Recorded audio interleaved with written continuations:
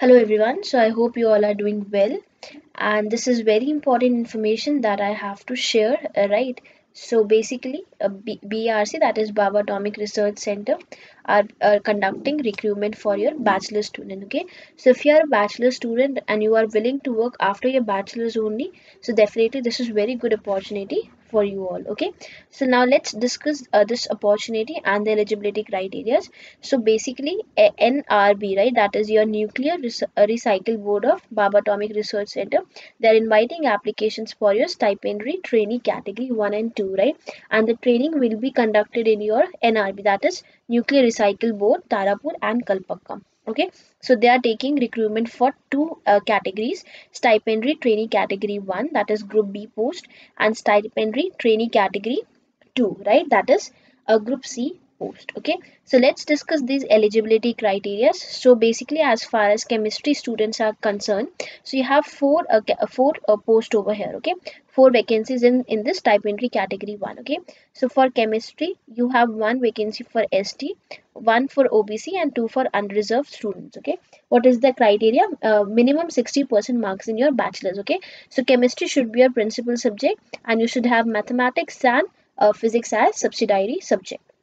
Alright, so this is the criteria for chemistry students for stipendiary category 1. Okay, so for stipendiary category 2, that is Group C post, so you have two basically post. Okay, first is laboratory assistant, so you have only one vacancy for ST students. Okay, or you can apply in this plant operator job also, right? So if you want to learn how we can just basically operate the plants, okay, how the shifts are working and what are the experimental things which usually the scientists do in BRC, you can apply for this job. Okay, so you have seven posts. Okay, seven unreserved posts, three for EWS and two for OBC, SC, right? So we don't have any post for SC. For ST people we have three posts. Okay, so the criteria is higher secondary in science streams with physics, chemistry and math subjects. Okay, you should have minimum 60% as aggregate. Okay, so this is for your plant operator. Then second, we have laboratory assistant. We have only one post for ST category, right? For basically SC category, not SC category. Okay, next is higher secondary in science stream with physics, chemistry and math subject with a minimum 60% in aggregate. Okay, so these are eligibility criteria for these posts, and last date for submission of online application is 31st of January 2021. Okay, so make sure you fill applications before your 29th or 20th if you're looking forward for this recruitment. Okay, next is age limit. So for category 1, minimum should be 18 and maximum age should be 24. For category 2, minimum should be 18 and maximum should be 22, right? So these are age limits. Next is physical standards. Minimum height is 160 centimeters and minimum weight is 45.5 kgs. Okay, but very important point which is written over here is the relaxable if the candidate is otherwise medically fit. Okay, so if your weight is less than 45 or if your height is less than 167 and you are otherwise medically fit, okay, so you can apply for this job. They won't be creating right, any issue in your application. Okay, you can definitely apply for this job. So total duration of training period is 2 years. Okay, so this is a stipendiary category, that means you'll be given stipend also for your training. Okay, so for first year, right, so in your first year of 2 years training, you'll be given right, they will be providing you 16,000 per month for category 1 and 10,500 for category 2. For second year, they'll be giving 16,000 for category 1 and 12,500 for category 2, right? And now what is the selection method? So they will have one written examination of 1 hour duration, right, and it will consist of 40 MCQs, and the syllabus will be a diploma or BSc level. Okay, so those candidates qualifying in the written examination shall be shortlisted for interview, right?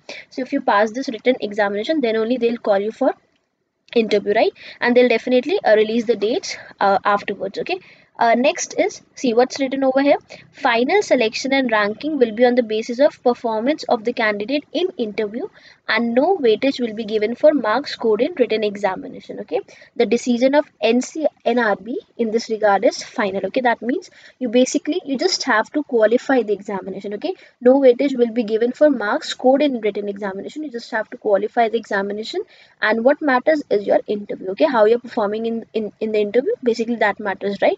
And this decision in this regard is basically final. So in future they won't change this rule. Okay, so you just have to qualify the examination and you have have to focus on interview, right? Next is category 2. So for category 2, what is the selection process? The selection process is in 3 stages: stage 1, stage 2, and stage 3. Okay. First stage is they will have a written test for 50 MCQs, mathematics, science, and general awareness. Okay, the candidates with less than 40% for general category and less than 30%. If you're getting less than 40%, right, and less than 30% if you are from reserve category, so you'll be screened out from this recruitment process. Okay, so make sure if you belong to general category, you have to score above 40%, and from reserve category you have to score above 30% in this written examination. Okay, if you qualify the stage 1, then they will call you for stage 2 examination, that is advanced test. Okay, so you can read the information from here. Stage 3 is skill test. Okay, so these are given right bullet points for your stage 3 skill test examination. Okay, now the next important thing is grade after successful completion of training. So you once you complete your training, okay, so trainees will be considered for absorption in the following grade at the time of appointment. So once you complete your training, okay, so based on your performance during the period of training, and they will conduct one additional interview also after completing your training. So based on these two factors, they will absorb you for your permanent job. Okay, so what is the grade pay or what is the entry pay for these two categories? So if you'll be selected under category 1, so entry pay is 44,900, that is level C pay matrix. Okay, next is category 2, level 3 and level 4 pay matrix. Okay, so these are entry pays 21,000 and 25,000, right? Next is that you'll be getting definitely allowances also, right? Next important thing is there's a bond. Okay, so you have to, if you'll be selected in this training process, so you have to sign a bond, you have to execute a bond for completing your training. Okay, and even after completing your training, if you'll be selected for a final absorption, so you have to sign a bond for 3 years. Okay, this means you have to serve NRB, that is right, your recycle board, for 3 years. Okay, or any DA unit. Okay, so you have to serve them for 3 years. Okay, so definitely they will have some amount for bond also, so which they will disclose you after completing your training and other process. Okay, next is what type of duties will be you'll be performing in your job. So for chemistry, operation of laboratory equipment with chemical analytical work. Okay, so you'll be given this type of work in category 1, and in category 2 for plant operator, assistance in process of radiochemical plant and operation, and for laboratory assistance in chemical analytical work. Okay, next important thing is over here, this is all information you can read from this notification, which I'll provide you in the description box. And the last date for notification is 31st of January. From this website you can go and apply for this job. If you are applying for category 1, the fee for application is 150, and if you belong to SC, ST, PWD or women category, so fee is exempted for you people, right? You don't have to pay anything for applying for this recruitment process. Okay, next for category 2 and direct recruitment, this is there is 100 amount 100 rupee for application form. Okay, next important information which I right would like to share over here is this one. Okay, yeah, I feel this is important information. Just a second. Right, so this is the information. Next important information, written examinations will be conducted at Mumbai. So this is the most important thing. There will be no online centers. You have to go to Mumbai for written examinations. Okay, so if you think you can go to Mumbai for written examination and you are actually you want to work after your bachelor's, so definitely this is a good opportunity. You should apply for this recruitment process. Okay,